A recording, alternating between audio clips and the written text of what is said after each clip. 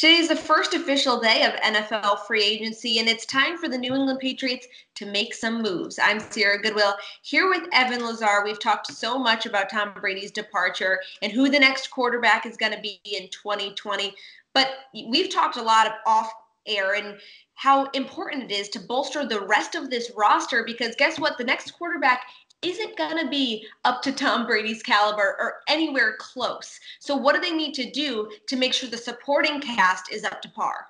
Exactly. Listen, we talk a lot about the quarterback position, and rightfully so. Who's going to replace Tom Brady, who the next guy is going to be. But quite frankly, A, he's going to be much worse than Tom Brady. I think we can say that with an utmost certainty. And B, the supporting cast around Tom Brady last year was what it was. We all know that. And it hasn't gotten any better for the next guy. And if he's worse than Tom Brady, then that means that the whole offense is then going to be even worse than the product that we saw last year. So you look around the league, right, and you look at teams that have struggles at the quarterback position and how they win. Teams that do win successfully without a big time QB. You look at a team like the Chicago Bears or the Rams with Jared Goff or someone, even the Niners to a degree with Jimmy Garoppolo, right? What do they all have in common? They have great weapons around those guys, and they have guys that those quarterbacks can just distribute the ball to and let the playmakers do the rest of the work. And sometimes it gets them where they want to be, the Super Bowl for the Niners. Sometimes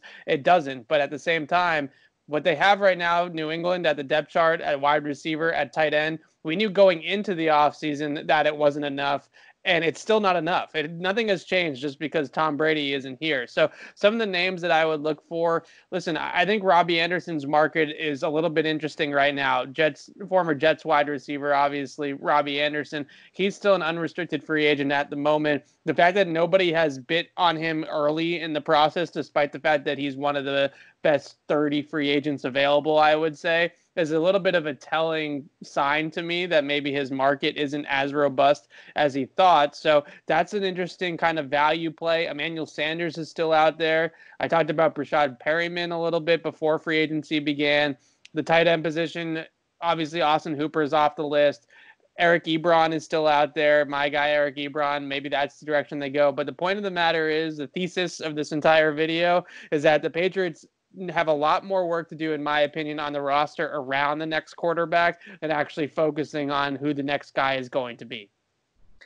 And what do you think it's going to take to kind of lessen the blow of Tom Brady leaving around New England? Because honestly, that's all anyone can talk about. And there's no distraction from the Patriots because they virtually have made no moves so far in free agency. Yeah, I mean, I think the biggest thing with Tom Brady and finding a way to move on from that is twofold. One, I think you got to count on Jarrett Stidham being the real deal.